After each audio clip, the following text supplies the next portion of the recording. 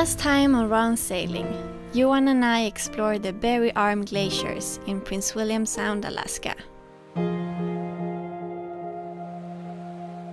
There were waterfalls, ice, and spectacular nature.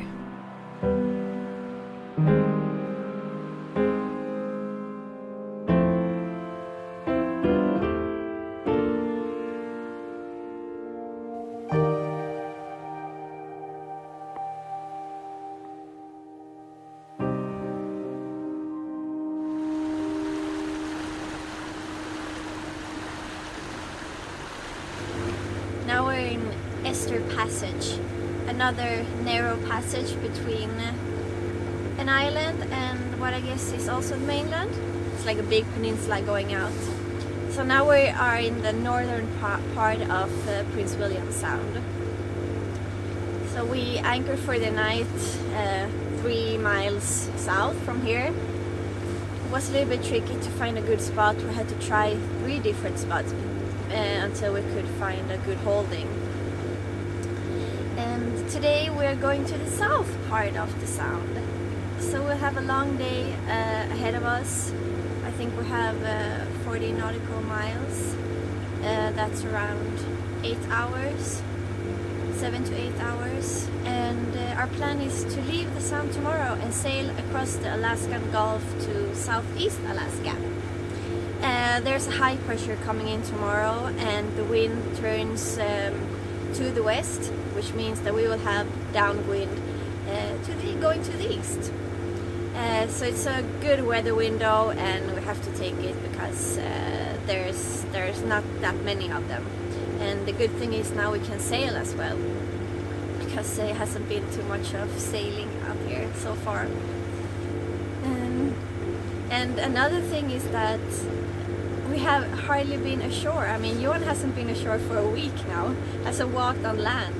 I went ashore yesterday when we were at the waterfall in the glacier. It felt strange. So, I mean, many of the anchorages here, some of them have beaches, but some not, and yeah, there's a lot of bears around. So we prefer not to go on land here. I mean, we've seen bears in many of the anchorages we've been in. And yeah, I just have to check the navigation now.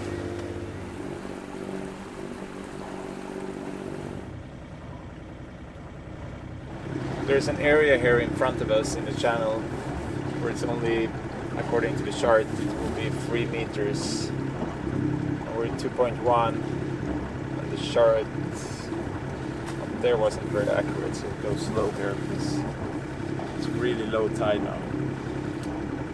So it could be that it's actually less than 3 meters. This is strange. It should be 3 meters here, but it shows 20.5.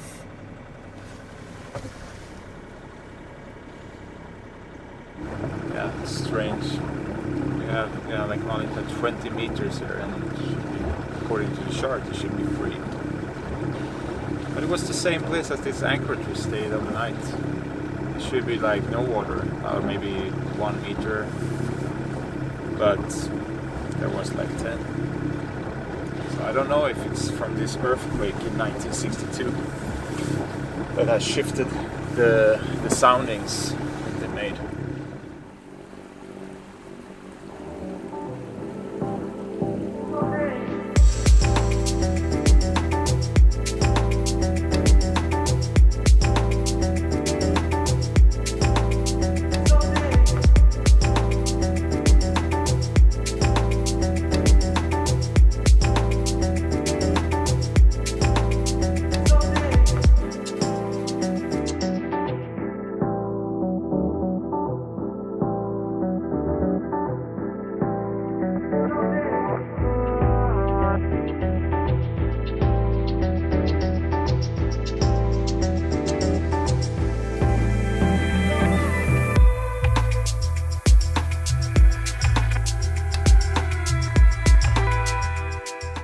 Passage is 7 nautical miles long and exits in a more open area of the sound.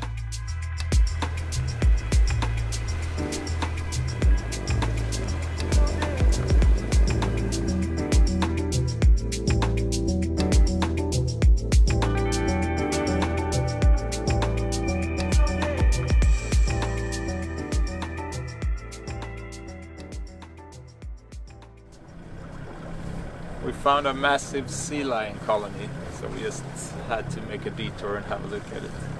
There's, I don't know, like 100 or so. Can you hear them?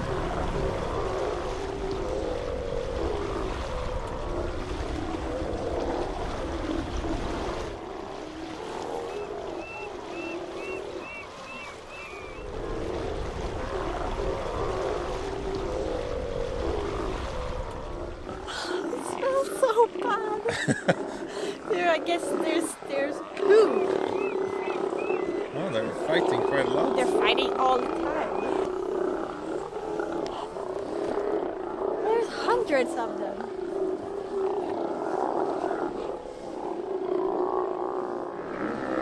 Stellar sea lions can live for 20 to 30 years, and the males can weigh up to 1100 kilos. The females average a weight of around 300 kilos.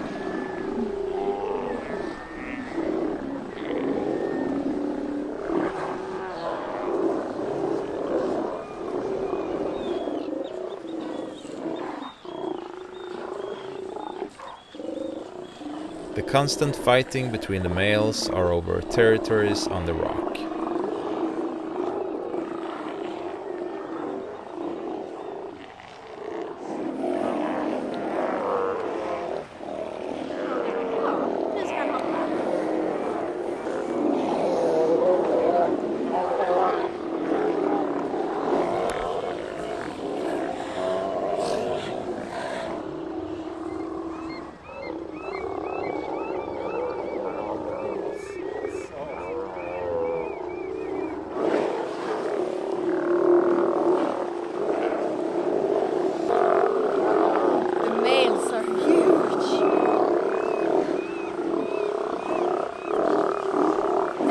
I don't know how to say in English, brölar all the time.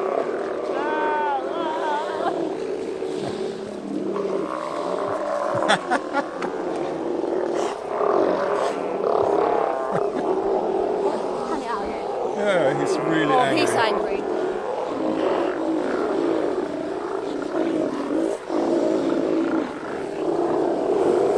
It's so funny.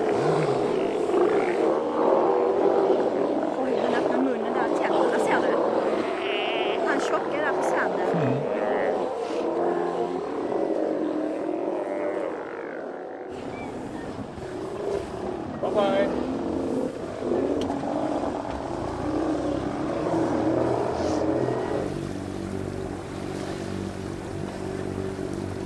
So we're continuing heading south.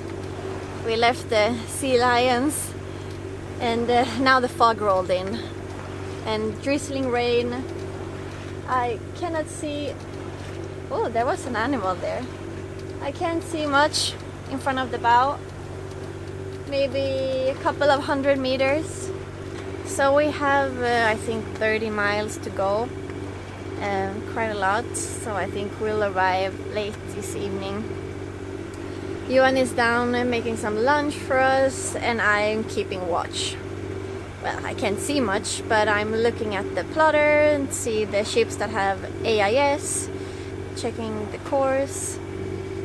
You have to check out all the time, see if there is any boat that don't have AIS, and there's actually a lot of them here.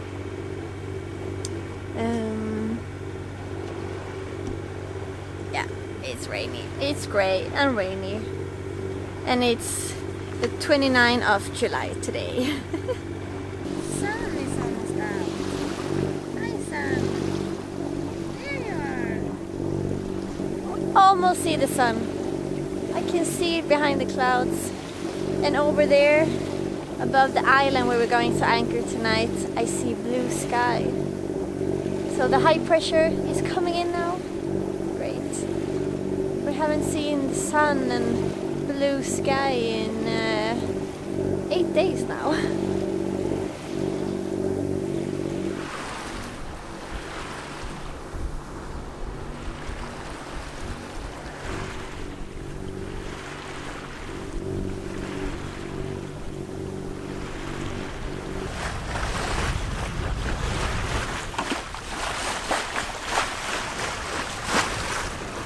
Det var, jag kör igång den.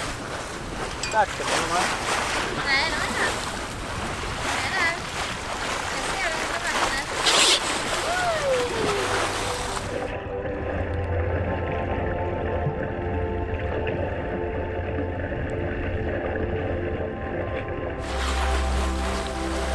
It was so nice to see Dahl's porpoises again. And this time they swam with us for quite a while.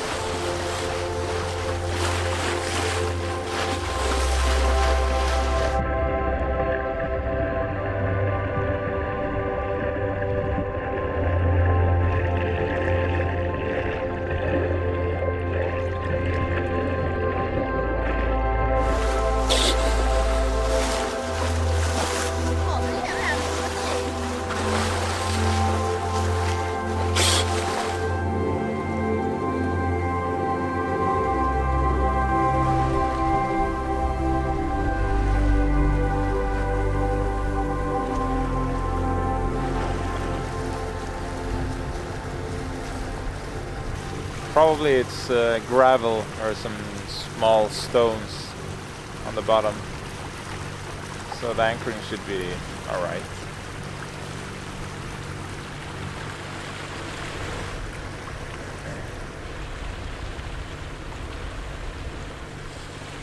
It's low tide now, so we can go pretty close to shore.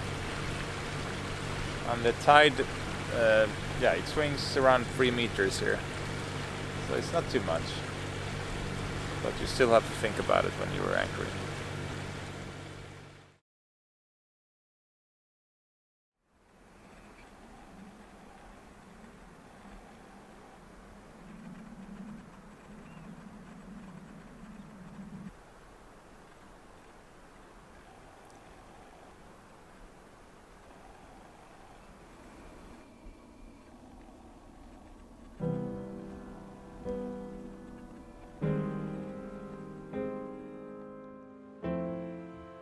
One of the best things about cruising here is to anchor in the wilderness alone and away from civilization.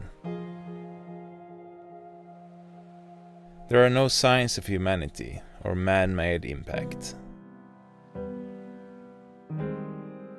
But if you dig in the sand on the beaches in Prince William Sound, you could still find sticky oil from the Exxon Valdez catastrophe that happened almost 30 years ago.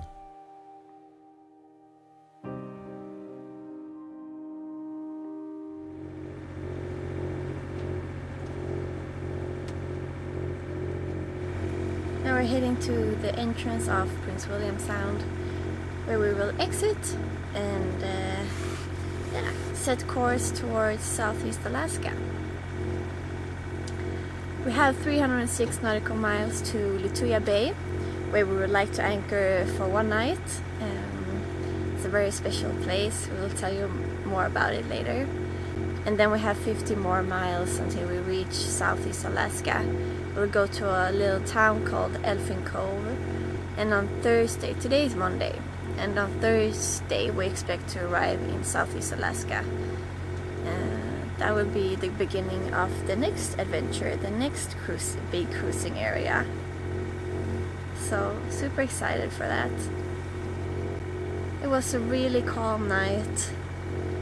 It was so strange because I actually dreamt that we woke up in the middle of the night and I looked outside the windows and I saw that we had been dragging anchor all the way until an industrial area with tons of like big ships, and like we had been dragging over streets and all kinds of things, so apparently on the hard, which was very strange. But I just got that feeling, you know, when you, oh no, we've been dragging anchor, but everything was just fine. It's been super calm, so quiet. It was a beautiful anchorage. According to the forecast, we think that we need to motor until noon, more or less, and then we hope to be able to sail. And tomorrow, Tuesday, there will be coming a little bit more wind. We will have around 20-25 knots downwind, and yes, I think we will make good speed. The waves won't be that big because it's been calm for many days now before. Said maximum 2 meters. So yeah, I hope it will be a good passage. I mean, crossing the Alaskan Gulf, it's a long stretch, and there's only one stop in between you can make, and it's still pretty far to that stop and after that stop. So, because this weather window isn't that long, we decided to don't stop there in the middle. It's called Jakutat. We'll just pass that and go straight to Lituya Bay.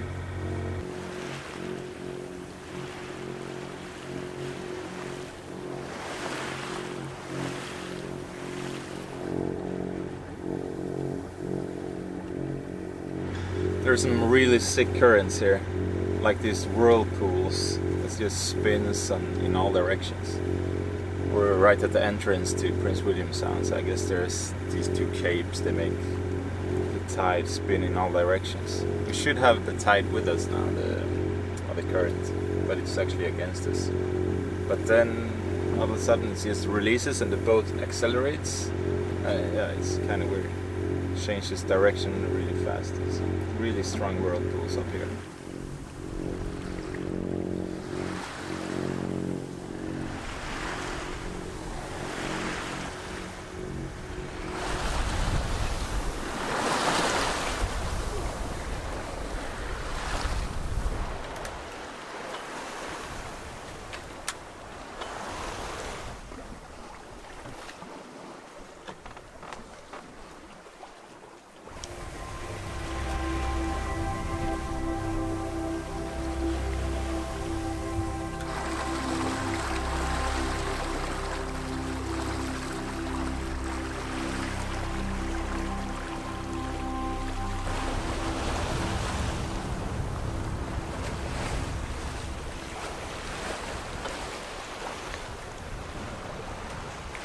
So right now we have a broad reach, 125 degrees, in maybe, I don't know, 15 knots of wind, doing 6 to 6.5 knots of speed.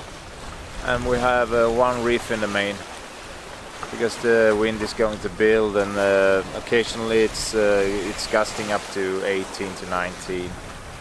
So, and the wind pilot is steering at the moment. So if we were on the autopilot, I think we'll kept full main, but it's a bit easier for the wind pilot to steer with one reef in the main. Yeah, the Pacific High is moving north, so that's where the wind is coming from. And that's going to last until Friday or Thursday, and then there's a low. So the plan is to be in Elfin Cove by then, before this low comes in. Earlier today we had a small leak on the boat again. It was a hose actually. Not the clamps, but there was a connection between two hoses. And the connection part between those had broken apart. It was not the pressurized hose either. It was from the drainage from the sink in the kitchen or in the galley. So, but before I realized where it was coming from, I was a bit worried because it was salt water, and yeah, I didn't know where it was coming from, and it was leaking not a lot, but enough to make me a bit worried. But we closed all the seacocks and then it stopped, so then I realized, okay, then it must be in some of the hoses connecting to the seacocks, because there were no leaks at the actual seacocks. So we solved that, and yeah, now the sailing is good. It's just this fog, you know. When you looked at the forecast yesterday, it said that it should be sunny, no clouds today, really nice weather. And it was for a couple of hours today, but now when the fog moves in it's getting really chilly because there's the moisture in the air. And yeah, the visibility is maybe down to, yeah, it's always a bit hard to tell, but I would guess 300 meters, maybe 400.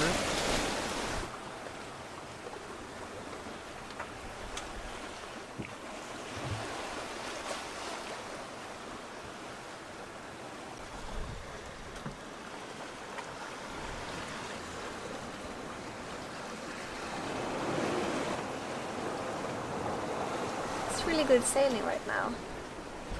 Downwind, 10 knots of wind, doing over 6 knots of speed.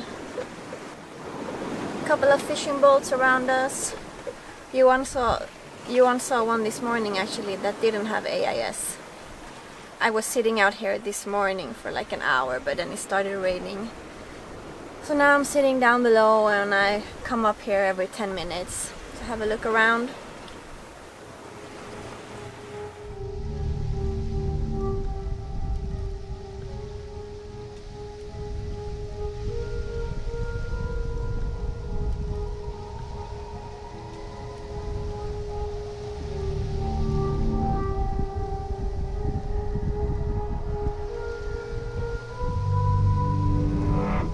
The sailing is definitely more demanding in these waters, and we spend most of the time off watch sleeping.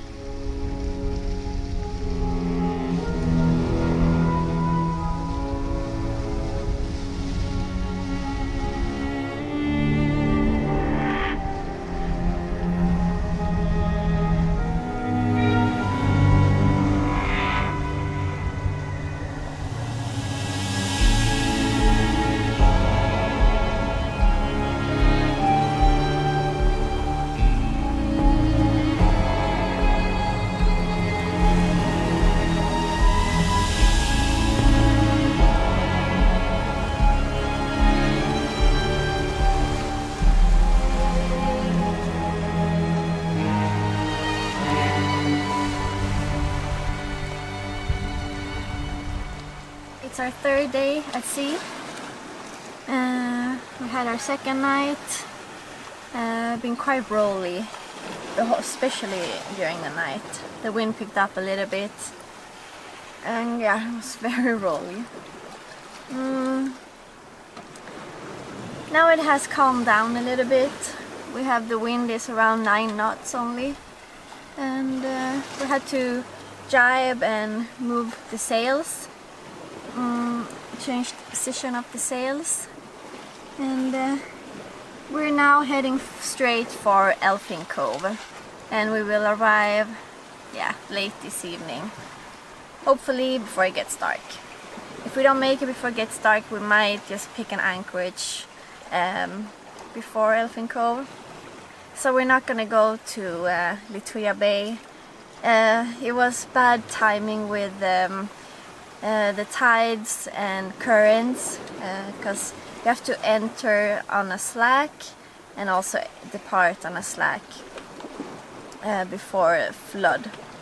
We would have arrived like at 2 and had to wait then outside for 3 hours, and then we would have to leave at 5 AM, so it would only be a couple of hours. And on Friday there is a big nasty low coming in, which will affect the whole Gulf.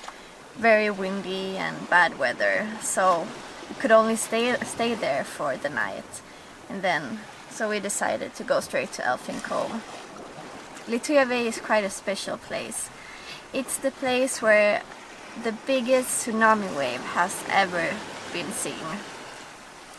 It's called a mega tsunami. It was a 500-meter high wave caused by a really strong earthquake, and so made the whole land it's a pretty deep bay. So in the end of the bay, the earthquake made the land fall down and caused this huge wave. This has happened twice actually, with 30-40 years in between. and so now it's overdue. So it's kind of creepy staying in there. So it would have been cool. When these tsunamis hit, there were actually people in there and boats. Some survived and has told this like extraordinary, incredible story of what happened. The first sign they saw was they heard all the birds were flying away. And they thought, okay, that's strange. And then they could see the wave. And when you're inside the bay, we've heard that you can see on the trees where the water went up and so got affected by salt water, and where there's like a border. And the same on the mountains, on the rocks. So that's a pretty cool place.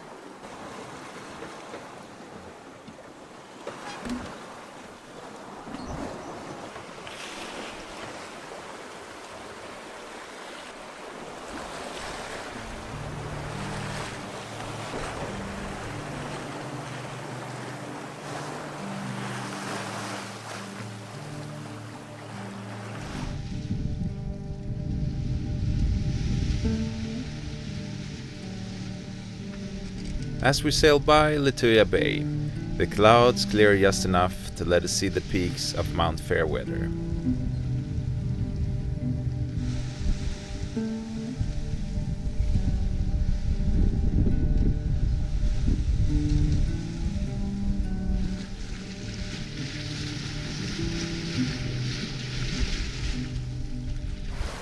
It's Malin's shift. I've been sleeping a bit, so I just helped her to adjust the windway now.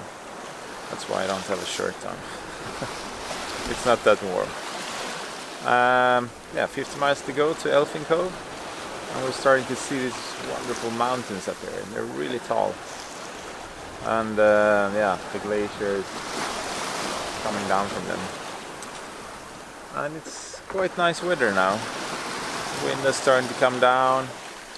Doing 6.3 knots, and hopefully we're going to arrive in Elfin Cove before it's dark tonight, around 10, 11 or something.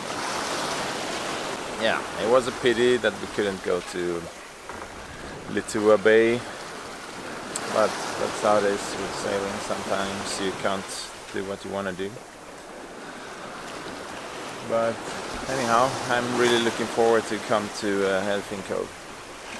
Get some rest, buy some more food. We actually don't have much left now. And yeah, just relax for a bit. We still have one reef in the mainsail. Guess it's a bit more comfortable. But also now we're closing into the mountains, and according to the forecast there are some patches where the wind is going to be around 10 knots higher than it is right here. So that's why we keep it in, so we can just reef on the head sail if we need to. It's a bit quicker.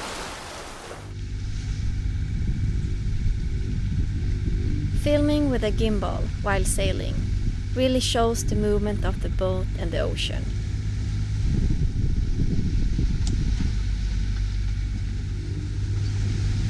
It was extremely rolly due to current against large swell.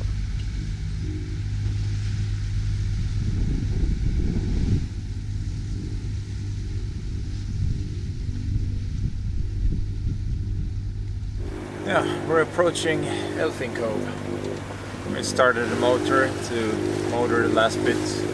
We have a quite strong current against us, over 2 knots. So we're using the head sail and the motor to just get there before darkness. It's going to be dark in 2 hours, 11 o'clock roughly. And we have around 10 miles to go. So when we entered Cross Sound, which is the area we're in now, there was pretty strong tide rips out there. Because of, we have not that strong winds, but it has been blowing pretty much last night, like 25 knots, and a bit during the day. So big waves and 2 knots against that. So the waves were pretty big for a while out there. But now they have eased out a bit when we're further in, but yeah, we still have some current against us. And the wind is beginning to die out. It's down to 9 knots now. So overall, the sail from Prince William Sound to here, Southeast Alaska, has been really good. When we left, there was a small craft advisory. Yeah, not gale, but strong winds, 25 knots. I think they were gusting to 30 for a while. But that was perfect going downwind, so it was really not a problem. We made it to Elfin Cove just as it got dark and hit the bed right away. Thank you for watching. Follow us on Instagram and Facebook for real-time updates and stay tuned for next week's episode.